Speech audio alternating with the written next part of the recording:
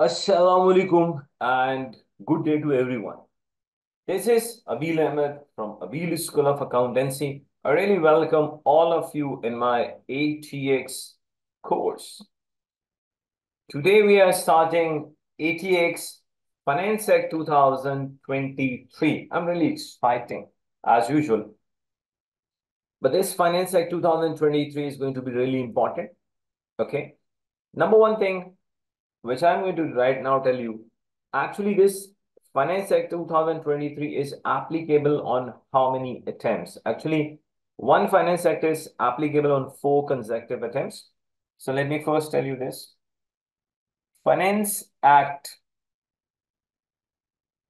2023, it is applicable on number 1 attempt is June 2024. Second is September 2024, third is December 2024, and the fourth one is March 2025. Okay, now what? Now let me quickly tell you what is the paper pattern of ATX, and I'll explain you one more thing, why I strongly believe, and statistics of ACCA. They also endorse what I'm going to tell you right now. That is, out of 4 optional papers, ATX is one of the easiest paper to pass. It has the highest passing rate, near to approximately 50%, approximately, which is a really high percentage. So why it is carrying such a high passing rate, I'll explain that also, don't worry at all. Number one is the paper pattern of ATX, paper pattern. Section A, you have only one question, 50 marks, okay? Section B, question 2, 25 marks. Question 3, 25 marks, okay? Now let me tell you the further division of this. Question 1, 2, and 3.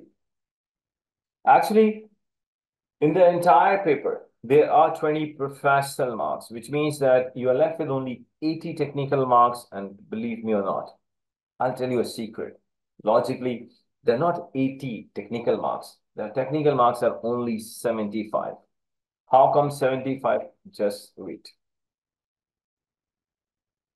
So your technical knowledge, I would say, marks on technical knowledge, I'm writing 40, 20, and 20. Professional marks. Getting professional marks is extremely easy, provided that you have seen all the lectures. That is the prerequisite to get these 20 professional marks. So 10, 5, and 5. And I just said at the start, actually, ATX does not have 80 technical marks. It has only 75 technical marks. How? Actually, in section A, question 1, 35 marks are on technical knowledge, and 5 marks question you will always have on ethics. And getting 5 marks on ethics, to be very honest, is very easy. Again, obviously, if you have seen all the lectures and you have properly read my notes, these marks will not be a problem. So basically, the technical part of ATX is only for the 75 marks. And I believe this is one of the reasons why it is having the highest passing rates. Other papers, they do have 20 professional marks, but this one is not stopping itself on 20. There are 5 marks on ethics as well. Okay, now, another common question which majority of the students, they ask, sir, tell us, what is the ratio of theory in this question, in this paper, and what is the ratio of calculation? Because the majority of the student, they feel comfortable in numerics. And obviously, there is a majority of the student that do feel comfortable in theory part as well. But I'll try my best, and that's the normal. Inshallah, after studying from me, you will be good equally in both the areas. And let me tell you one thing. A good thing is the drafting of ATX is, to be very honest, this is the easiest, again, I would say, among all four professional papers. Why it is the easiest drafting in ATX? Obviously, throughout the course, I'll be explaining that. Don't worry at all. But let me tell you the ratio. In ATX, to be very honest, you should be mentally prepared, for theoretical part, I would say. On theoretical part, you should mentally prepare. I would say it's going to be at least, I'm saying at least between 55 to 60%, which is a really big percentage. From 55 to 60%. Calc. The part of calc is, obviously, if the theory is 55, calc is 45. If the theory is 60, it's going to be 40%. So you might be thinking it's a really good, it's a paper which has a, this paper is, you can say, more inclined towards theory, but the theory part is not something which you have to, memorize. Actually, the same thing which you are doing in numerics, examiner normally asks the same thing in theory as well. Because in ATX or even in the tax paper, you cannot perform any calculation until unless you don't know the rules. So until unless you know the rules, only then you will be able to do the calculation. So it means in order to doing the calculation, you have to know the rules very well. So the same rules, if you know that, then you can do the calculation as well as you can write also. So the drafting is extremely easy. I'm again telling you, don't worry about that at all. And one more thing, which I always tell my students, whatever paper I'm teaching, I always teach from zero.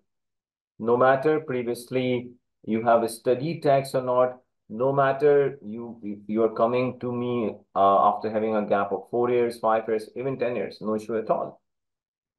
Because your teacher is teaching you from zero means zero, okay? You are just in safe hands. Because Alhamdulillah, I have produced number of position holders all over the world. So you are in just safe hands. Don't worry at all. Now, what actually we offer you in our course, that is also very important. Because I strongly believe on a modern day teaching techniques. Now, the question is, what do you mean by modern day teaching techniques? Actually, I strongly don't believe on a very long lectures. Because if the lecture goes for, to be very honest, even for 2 hours, student, they just lose their interest. They cannot concentrate consecutive 2 hours on the screen, especially for watching lectures. If it is movie, then obviously they can. But on lectures, it's very difficult, which I can understand.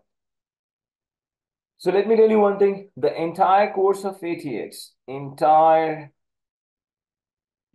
course, which you will be getting from us, is just on 73 lectures. Wow. But one lecture is 45 minutes long. On average, it's going to be 40 to 45 minutes. To be very honest, 45 minutes is a very moderate time. It's not very long. It's not very short. Because, again, I would say the same thing. If I'm teaching you something within 200 hours or 250 hours, that's not practical for everyone. It could be practical for those students, they're full-time students, they might be giving 200 hours or 250 hours, but I don't consider that as a modern teaching technique, because to me is that I should deliver you each and everything in a very limited period of time, rather than consuming your 200 or 250 hours. It's nothing. I'll try my best to teach you each and every knowledge within a very limited period of time, inshallah. I have proved that in the past so many times. And in Finance Act 2023, I'll prove again, inshallah. So number one product which you'll be getting from my course is 73 lectures. Entire course, one lecture, approximately 45 minutes long. Second, from lecture 74, it goes till 101. All would be practice videos, practice lectures. In practice lectures, actually, what do we do? I discuss complete question from ATX Kaplan Finance Act 2023 kit. So in each video, in each practice video, there will be a one complete question. And again, in that one complete question, the time period will be approximately 45 minutes.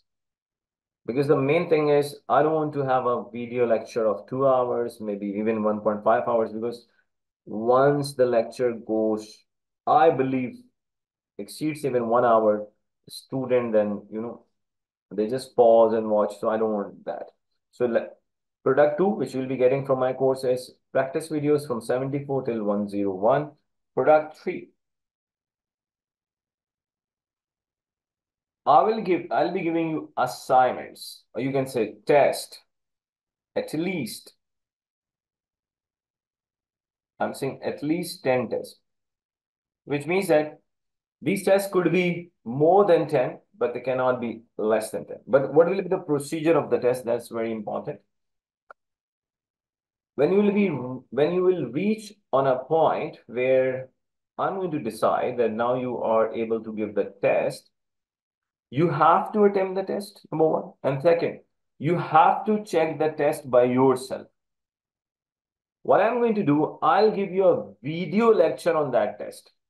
So you have to show the honesty. You have to attempt the test, check the test by yourself, but I'll give you a video lecture on that test. Let's say you have attempted the test and you have checked your test by yourself and you have seen the video lecture on that test as well. Still, if there are any confusions, you can always ask queries on the WhatsApp group, always. Okay. So the fourth point you will be getting is WhatsApp support. So you'll be getting a WhatsApp support. WhatsApp number will be shared with you. Fifth, that is very important also. The fifth product which we'll be getting is weekly live revision classes. Weekly live revision classes. And let me tell you one thing. If you miss that weekly live revision class, you should not be worried about that, because on the same day recording will be uploaded. On the same day recording will be uploaded. So you'll be getting a recording of live revision classes as well. Product number 6, there are many products. That is, you'll be getting a smart revision. Wow. And that is a very unique product.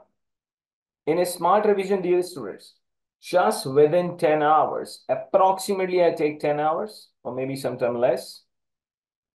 Within 10 hours, you will be getting the revision of almost entire ATX. To be very honest, entire means entire.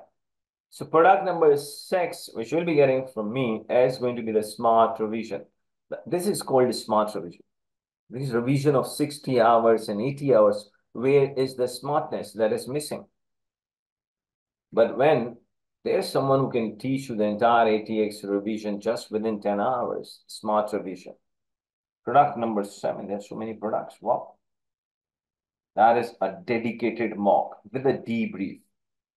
And on that mock, you'll be getting my personal feedback, means my personal feedback, where I'll tell you where you went wrong, where you were correct, how many marks you are getting.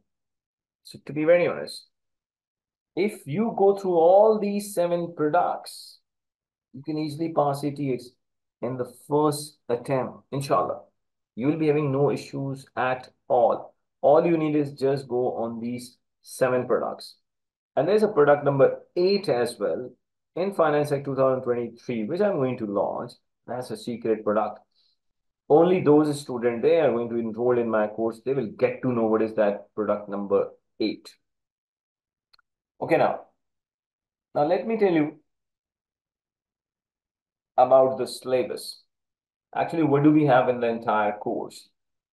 Normally, I break the entire course in different parts. Number 1 is a really major part of your course is on individuals. Simply taxation for individuals. So we will be starting our syllabus from individuals, okay? Like, for example, individual could be an employee. So we'll be doing how to calculate employment income, how to tax employment income.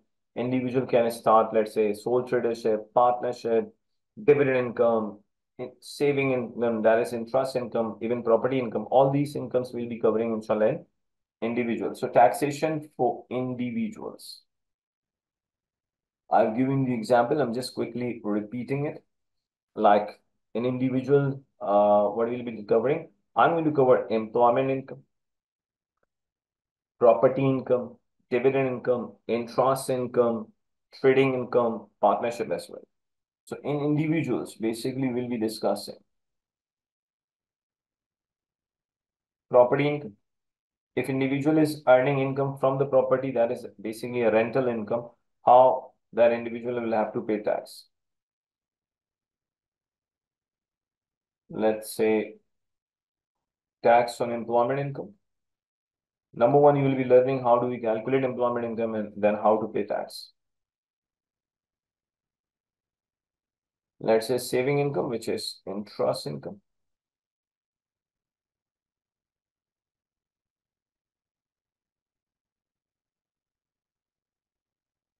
Dividend income. Sole tradership. There's a possibility that your individual is running his or her own business. How to calculate, let's say, trading profit and how to pay tax. You'll be learning that, and even the partnership.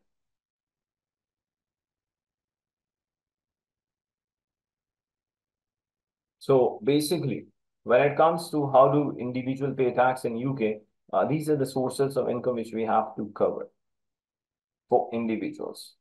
And there could be little bit others as well. We'll see that, etc.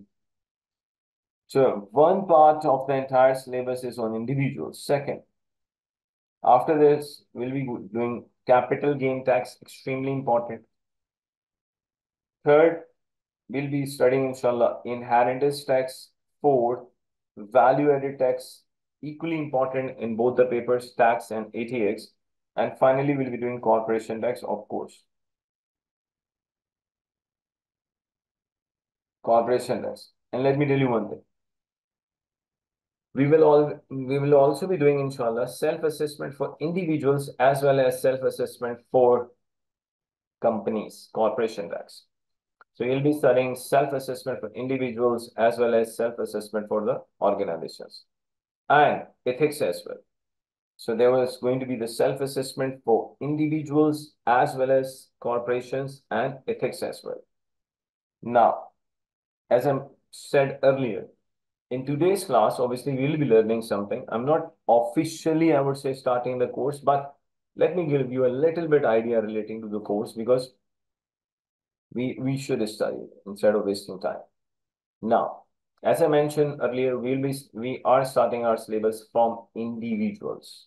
And I have written the sequence, I've written the entire course in a sequence which I'm going to follow in my course. Okay. Number one thing relating to individuals, how do individual actually they pay tax in UK? Okay. So individuals in UK, they pay tax according to the tax year. Another name is fiscal year. Individuals pay tax in UK according to the tax year. Another name for the tax year is fiscal year. In UK, fiscal year starts from 6th April, ends on next 5th April. For example, if a tax year starts from 6th April 2023, it ends on 5th April 2024. Okay. If a tax year starts from 6th April 2024, then ends on 5th April 2025. How do we write this tax year? Simply 2023-24. This is how we write. 2024-25.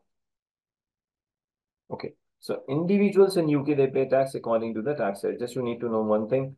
Tax year starts from 6th April and ends on next 5th April. Okay. Now another question. Does every individual will have to pay tax in UK? The answer is no. Only those individuals are required to pay tax in UK they are earning. Their earning is more than 12,570, which is called personal allowance. So whoever is earning more than 12,570 will have to pay tax. If someone is earning less than 12,570, then there's no need to pay tax. So it means the threshold income.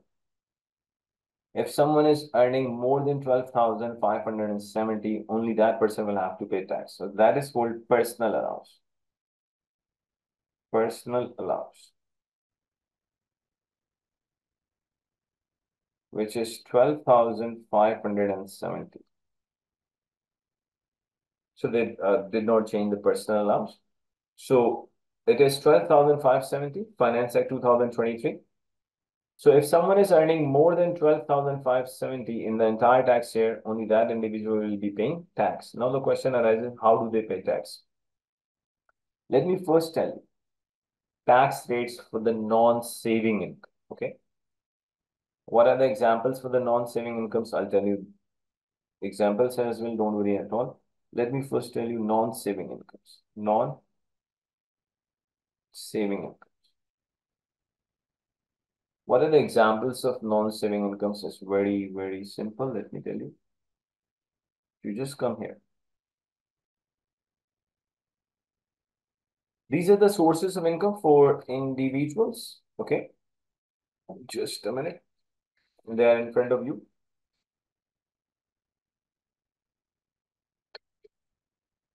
So if somebody is asking you, what are the sources of income they fall in non-saving? So just exclude these two. Saving income is interest income. Obviously, it is not non-saving income, and dividend income is dividend income. So just you need to exclude these two income. Except these two income, rest all of the incomes out of these six, they fall in non-saving income. They are treated as non-saving income. Even you are getting a pension income, it also treated as a non-saving income. So non-saving income means someone is earning a rental income, employment income, trading profit, profit is coming from the partnership. Even though someone is getting a pension income, that falls in a non-saving income. So first, actually, we're learning. Let us start learning how do we calculate tax on non-saving income. So basically, UK taxation authorities, which is HMRC, they give you the bands. How the bands they work, let me tell you that. So number one is for non-saving income. Basic rate band. The limit is from 1 till 37,700. And the tax rate is 20%. For non-saving income, the tax rate is 20%. If someone's is a basic rate taxpayer, his or her income actually falls in basic rate band, will be paying 20% tax. Second, higher rate band. Actually, the higher rate band limit in Finance Act 2023, they have changed. 37,701. It goes till 1,25,140. In previous Finance Act, it used to be 150. Now they have reduced the higher rate band limit to 1,25,140. So applicable tax rate is 40%. But this 40 is not directly applicable.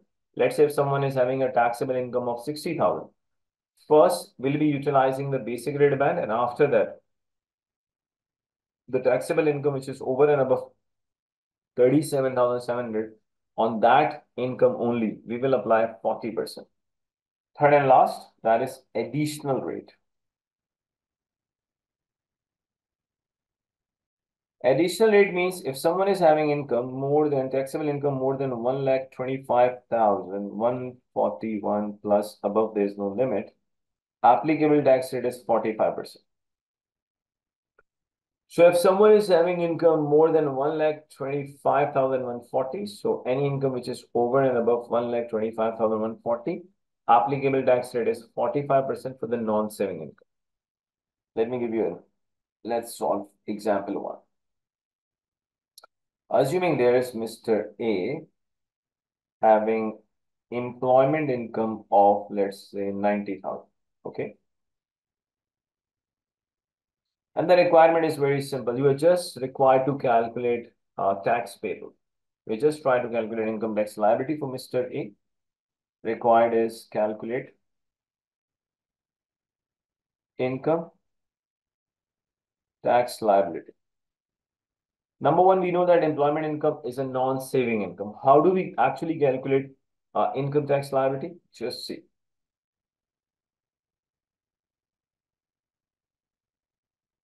Employment income, which is a non-saving income.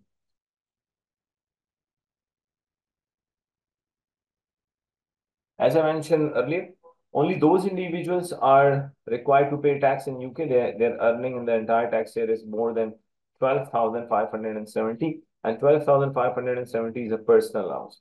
So from employment income, you will be deducting personal allowance,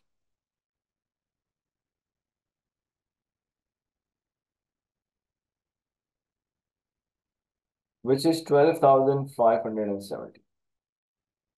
After deducting personal allowance from the employment income, you will get taxable income, the income on which you have to apply the tax. That is 77,430. So this is your taxable income. And let me tell you one more thing. Number of questions we'll be solving on ACCA CB platform as well. So you should not be worried about anything.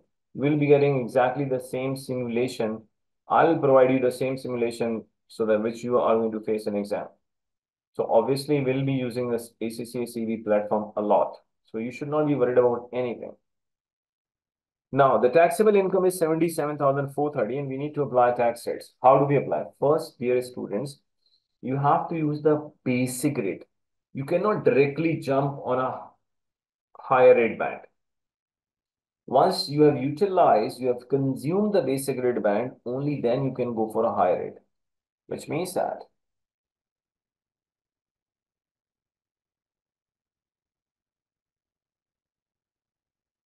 basic rate band, obviously non-saving income.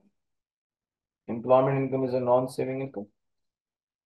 37,700. Applicable tax rate is 20%. I think 7540. Let me check. That's what I believe. Oh, that's correct. Now listen and listen carefully. Dear students, the taxable income is 77,430. The taxable income is 77,430. From this 77,430, you have taxed 37,700. So actually, how much income falls in higher rate band? You just need to do one thing. From this taxable income, which is 77,430, just deduct 37,700. So 77,430 minus 37,700, I'm getting 39,730. That falls in higher rate band. Obviously, the non-saving income. Applicable tax rate is 40%. So let me take this. I'm getting 15,892. Obviously, if you add these amounts, 37,700 plus 39,730, it gives me 77,430. And your income tax liability, little bit down. 7,540 plus 15,892. Your income tax liability is 23,432. This is your income tax liability. This is your income tax liability. This is your income tax liability. Okay. Now listen. Since it is just the first lecture, I really want to stop my lecture over here, but I just want to give you a little homework, and I really want every one of you to solve that. If you're watching this lecture on my YouTube channel, I really appreciate if you just put your answer of my question 2. Otherwise, next lecture, inshallah, I'll start from question 2. Question 2 is, let's say, I'm giving you the employment income, 60,000. And I really want every one of you to calculate income tax liability for me.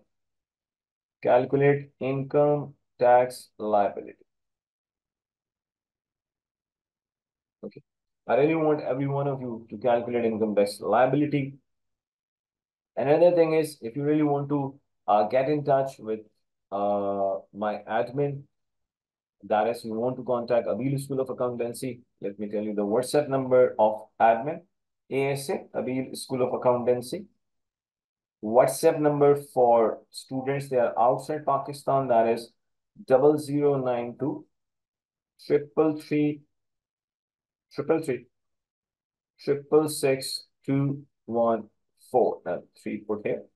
So 333 666 214 for students they are outside Pakistan. Those they are within Pakistan, 0333 666 214. These are ASA admin number. You can always contact for more details. So I really want every one of you to share the answer of this question too, inshallah. The second lecture, I'll start from this. So anything else relating to the taxation course, if you want to ask, relating to ATX, relating to tax, even you need advice relating to which paper you really want to give, you are more than welcome. You can ask all sort of questions, obviously relating to your study in ACC, nothing else. So one more thing which I always tell to my students, and especially those that are watching this lecture as well, from my heart, from the bottom of my heart, I always say to all of my students, and obviously those that are just watching this lecture, even on the YouTube, I just want to say one thing. Have a nice life.